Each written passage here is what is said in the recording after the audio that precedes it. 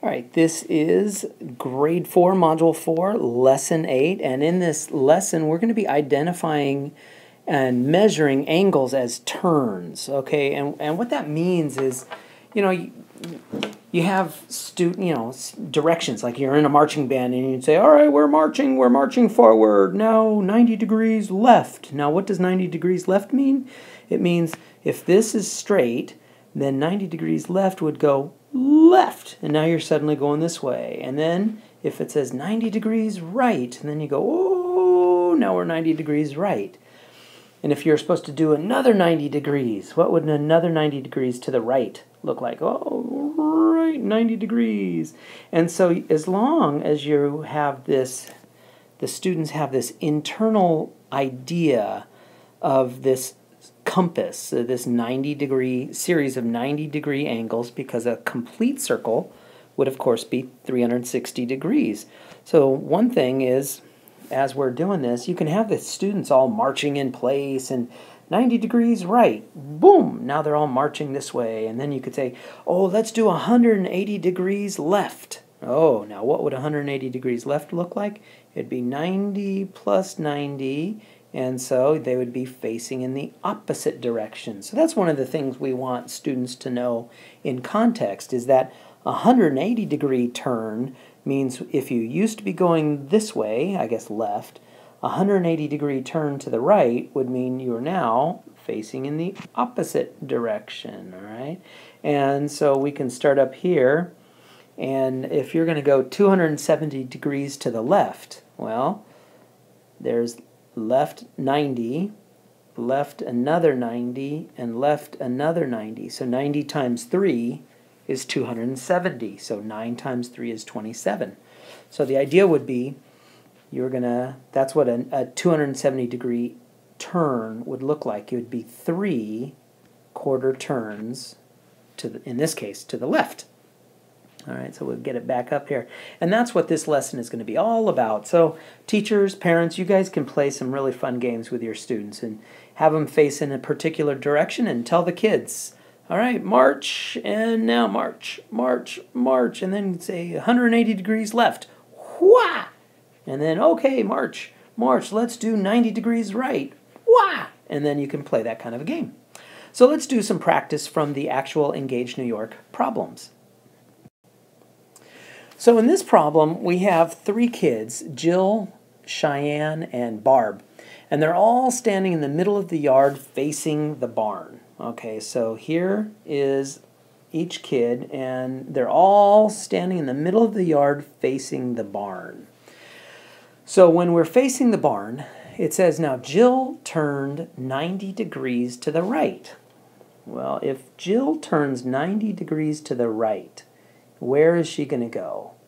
She's going to turn 90 degrees to the right. Jill is now going to be facing the house. So I'll write that down. So Jill is now facing, I don't like the fact that I used an arrow. Let's do Jill equals house. All right, and then we're told Cheyenne used to be facing the barn, okay, as middle of the yard is facing the barn. Now he turns 180 degrees to the left. Now what would that look like? Well, 180 degrees to the left. First off, we're going to be turning this way. That's 90 degrees, plus another 90 degrees makes 180. So Cheyenne is now facing the fence. And then the last one. So we've got Barb. So, oops, I'm going to get here, undo, yikes, redo. Okay. Now I'm going to get my eraser and do a little bit of erasing. Okay, so Cheyenne went to the fence. Now we've got Barb. Now Barb, okay, of course, she was starting out at the barn. And now Barb turns 270 degrees to the left. So Barb is going to turn 90 degrees to the left, 90 degrees to the left, and 90 degrees to the left. So Barb ends up at the house. So interestingly enough, let's see, Jill ends up at the house, and so does Barb. And then Cheyenne ends up at the fence. Now the thing that I think is kind of cool here is that Jill and Barb both ended up at the house, but they got there in two different ways. Jill, she just went 90 degrees to the right, but Barb did 270 degrees to the left, and they both end up at the exact same location. I think that's kind of cool. Let's move on. So this is a kind of a cool one. It says, how many turns does the picture need to be rotated in order for it to be upright? So you can see our poor little dog is upside down. And if we want to rotate it upright, so we just want it to be, like normal picture, upright. So how many quarter turns? Well, let's do 1 quarter turn. 1 quarter turn to the right. Now let's do another quarter turn. 2 quarter turns to the right, and there it is. So one answer would be, well, we could do 2 quarter turns, turns to the right.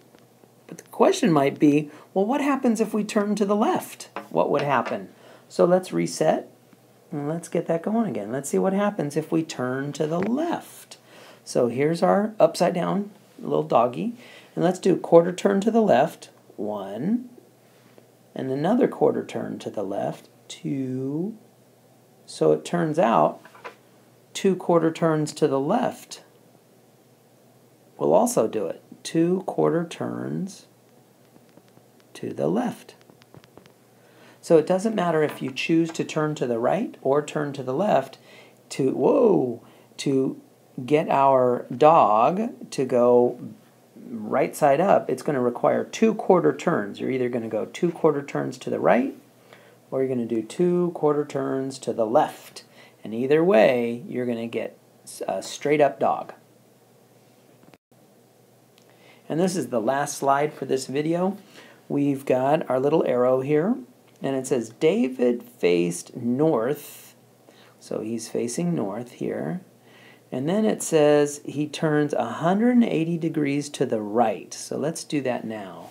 So we're going to turn it 180 degrees to the right. So there's a 90 degrees to the right, and then 90 degrees to the right. So there's our 180 degrees to the right. And then it says now he does 270 degrees to the left. So if we're going to do 270 degrees to the left, that means we're going to do 90 plus another 90 plus another 90, and that's our 270 degrees to our left. Now what direction is he now facing? He is now facing west.